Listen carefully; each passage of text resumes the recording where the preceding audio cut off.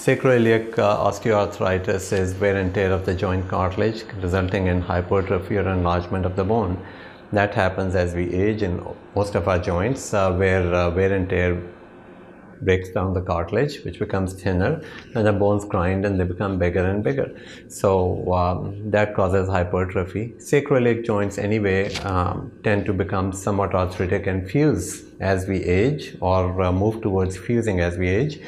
So if in someone you don't have sciatica causing sacroiliac pain and it's just isolated sacroiliac, you can help it by doing regenerative medicine techniques such as fat-derived stem cells, or you can do bone marrow derived cell injection, or you can use the umbilical cord related or growth factor related injections, and you can see a lot of improvement in these patients.